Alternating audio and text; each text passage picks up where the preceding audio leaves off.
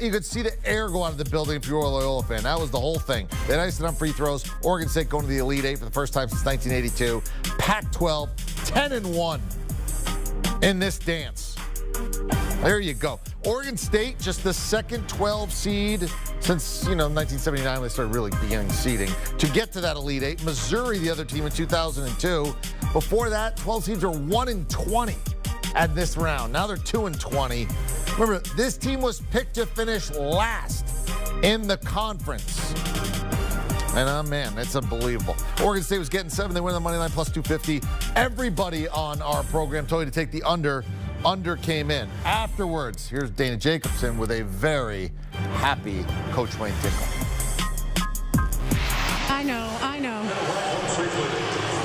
Coach, just the second 12th seed ever to get to the Elite Eight. Your kids weren't even born the last time Oregon State was there. What does this mean? It means the world. I'm just so immensely proud of this group. The ride continues, and it was ugly. We knew it was going to be a slugfest, but we never doubted ourselves. We kept rallying each other in all the timeouts, and we played unbelievable defense. The message is on your shirt there, 12-16. You got to the round of 16, now to the Elite Eight. We've seen so much poise out of this team. What else can they do right now? Hey, we defend and we hang in there. We think we can beat anybody in the country. And this is 6 in a row. It's a hell of a ride, and the guys are listening to all the media stuff, and we don't get involved in any of that. We just got to stay focused, keep doing our deal, take them one at a time, and keep moving on. Congratulations, Coach. Thanks so much. Go Beavs. All right, so let's take a look at what they've done. They go into the Pac-12. They beat UCLA, a tournament team who's won multiple tournament games and is still alive. They beat Oregon, tournament team, multiple tournament games. They're still alive. They beat Colorado, who beat Georgetown by like 140 points and won, the tournament game before they were eliminated. Then they show up at the tournament. They knock off Tennessee for the third straight win where they were getting 8.5 points. Then they beat Oklahoma State by cowpokes. And now they take care of Sister Jean and Loyola Chicago. I mean, they're underdogs in all of these. They are on fire. If you look at it, they are 18-3-1 against the number in their last 22 games. Afterwards, Dana Jacobson with Ethan Thompson. And boy, can this kid get it done. Ethan, congratulations. I don't know if you are aware, just the second 12th seed ever to get to the Elite Eight. What does that mean to your Beavers team? That's so crazy. I had no idea. We're extremely blessed. We've worked hard all year, and, we're just enjoying the moment right now. Coach talked about how loose you guys have been playing in this streak that you've had. How are you able to do that under the pressure that you are under right now? Yeah, I mean, it's just we got a great group of guys, great character. It's fun to be around them for one, so it's always easy to play loose and have confidence in each other. And, we keep getting wins, so we're just trying to ride the wave for sure. Any message you have for Bud Ossie, your 101-year-old fan, and all your fans back in Corvallis right now? We love them. Go Beavs. Let's keep it going. Congratulations. Thank you so much. Appreciate it.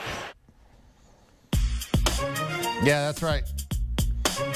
Coming in today, these seeds, the 12 in this round, 1 win, 20 losses. Now it's 2 win, 20 losses. There they are, the 2 winners. 2002, 2021. 12 seed, getting it done. And boy, Oregon State, they had that run at the end of the first half. Man, pretty comfortable trip. I mean, you got a little bit of a run from, and they were chipping away, but never really had the ball with a chance to tie it. And then the big shot by Lucas made the lead 7, and that was it.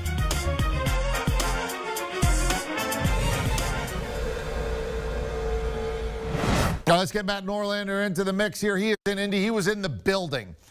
This is an unprecedented Final Four. It's an empty barn pretty much. You saw the game.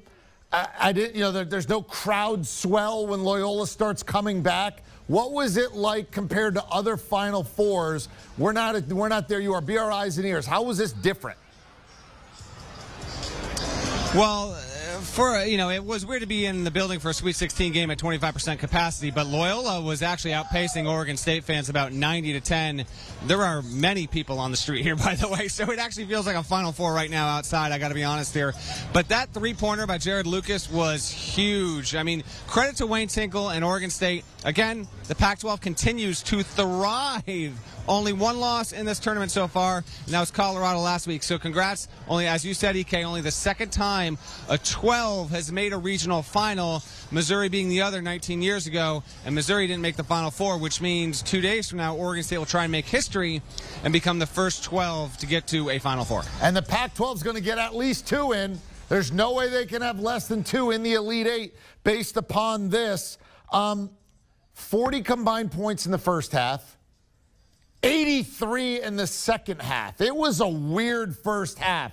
It looked like a scrum. The officials were letting them knock it around. Nobody could knock down a shot. I mean, when Loyola looks back at this game, what's going to be their lament here? One thing they couldn't control was Oregon State's wonderful free throw shooting. That's been 2 games in a row here. I got to reference my stats here just to make sure I got this right. Oregon State was 18 of 20 from the foul line. This is after going 32 of 35 against Oklahoma State to move along. But then it was the three-point shooting. 5 of 23 for Loyola Chicago. I think the poor three-point shooting, despite really good looks for Loyola, is going to be a lament. Lucas Williamson, a critical senior. We saw those heartbreaking images on the sideline afterward, embracing his fellow senior Cameron Krutwig. They went to a Final Four together as freshmen. He was not reliable in the first half because he had foul trouble. He missed a couple of open shots there. I got to be honest, when this was playing out and Loyola Chicago was making its push and trying to get closer and got closer, it didn't quite get there because the threes wouldn't fall, and they hurt themselves on the foul line there. Oregon State deserves to win this game, but Loyola put itself in that situation. I think it started 4 of 24 from the field in this game. It's just, when you're playing a power conference opponent, it is so hard to come back from that kind of deficit. Loyola couldn't pull it off. Oregon State moves along. I want to give a shout to Ethan Thompson, who continues to be really a critical player for this Beavers team. And without him, they don't move along. He didn't hit the big shot that kind of was the nail in the coffin, but he was by far the most important player on the floor in this game. I think you knocked it stiff there. I mean, look, the free throws are amazing. 50 out of 55 in the last 2 games. I mean, they're just going to the line. Here you go. Give me 1, give me 2. Now you get the ball out. And Loyola did miss some big free throws. Front end of 1-1. They missed 2 in a row. When they really needed it, missed both of those. And the second thing was, I mean, Loyola they couldn't throw it in the ocean. We were talking at halftime, other than Cameron Krutwig, the entire Loyola team had made 1 bucket. 1. The entire half. And again, if it's not only a 40-point half, boy, you think that maybe it becomes a little different thing here.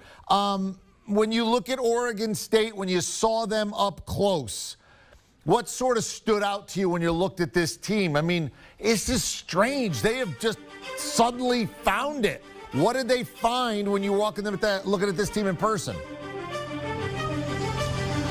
Well, part of this was the zone that they threw at Loyola Chicago, which was extremely effective. So that was part of it there. And, you know, we don't know who Oregon State's going to play. That's going to be the last game of the night between Syracuse and Houston there. But I saw a team really sound defensively. This is not like one of the 20 best teams in college basketball. It is playing well at the right time. It has won now 6 consecutive win-or-go-home games. It's unreal. Wayne Tinkle has tapped into something here that has really provided one of the most unexpected NCAA tournament runs of the past 2 decades. Let's not understate this, okay? Oregon State has only made 2 NCAA tournaments in 30 years. Wayne Tinkle is responsible for both of those. And just because it's from the Pac-12 and a power conference, it was 10-10 in the league. It was 10-10 20 games into its season. They have clearly found something, and credit to them. They've made the baskets they need to make. Defensively, he's done a wonderful job. Their tempo works. They continue to believe. And it is really, because Oregon State's not from a small league, Eric, I think it doesn't get quite as much love here because, you know, it is a Pac-12 program. But for all intents and purposes, this is one of the toughest gigs in all of Power Conference basketball. And what they've been able to do has been fantastic. Ethan Thompson leads the way, no doubt about it. But I think their overall defensive imprint has made a real impact here. And Tinkle has turned the fortunes of this program, not just in this tournament, but obviously stuff like this gives you so much momentum going forward next year, the year after, recruiting and elsewhere. Yeah, they've clearly found it on both ends. Like, they dig in on defense. They are size with Silva. They can now shoot it a little bit. They got some players, and they're going to be a tough out before this thing is all over. Excellent job. He's now going to switch arenas, go to the next one. Matt Norlander will be with us all day right here on HQ. All right, so here's the bracket. By the way, I just want to point out, if you're the Houston Cougars, someone tells you at the start of the tournament, you got to beat a 15 seed, a 10 seed, an 11 seed, and a 12 seed, and you're in the Final Four. They literally cannot face a single-digit seed until the Final Four. Houston has been given the single easiest road in the history of this tournament, seed-wise. I mean, I didn't do the research. It just has to be.